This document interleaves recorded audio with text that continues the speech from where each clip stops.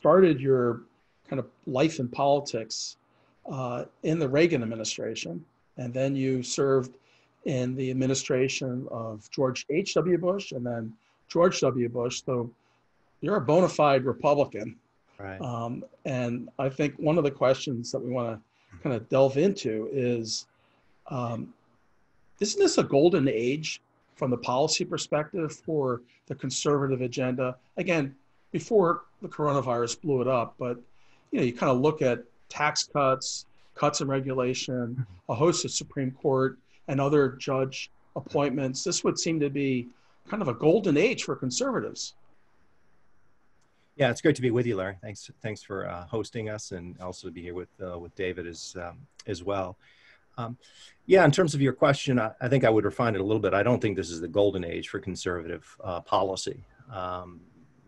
I think that if you look back at the Reagan and George W. Bush administrations, there was a lot more achieved if you took the full range of conservative policies. I'm certainly, as a critic of Donald Trump and a conservative, I would certainly grant him some achievements on conservative policy grounds, which you mentioned, the most obvious ones. Judicial appointments.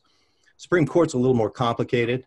Judge Gorsuch wrote an opinion on having to do with gay rights, which upset a lot of people on the right. So the so-called But Gorsuch movement wasn't quite as strong as they thought. But certainly below the Supreme Court, the judicial appointments, I think, have been strong. Federalist Society, which is the main institution for judges, have been very helpful there. And he did cut taxes.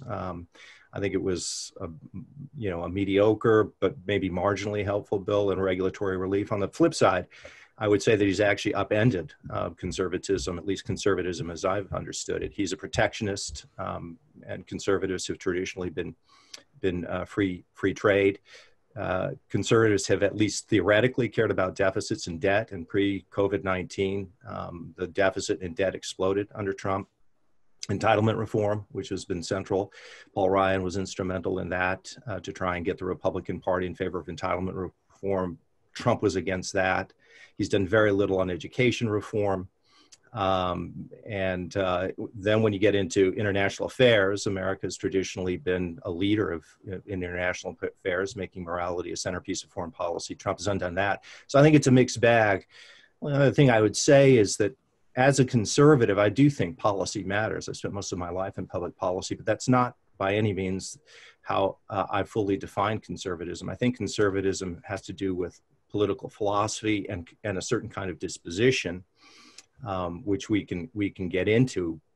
But some of that has to do with epistemological humility, respect for human experience, aversion to fanaticism, a belief in the complexity of human society, belief in objective truth, and a whole range of things. And I think that what Donald Trump has done has assaulted a lot of the areas of conservative, let's say, political philosophy and disposition, done great damage to the Republican Party, done great damage to the conservative movement.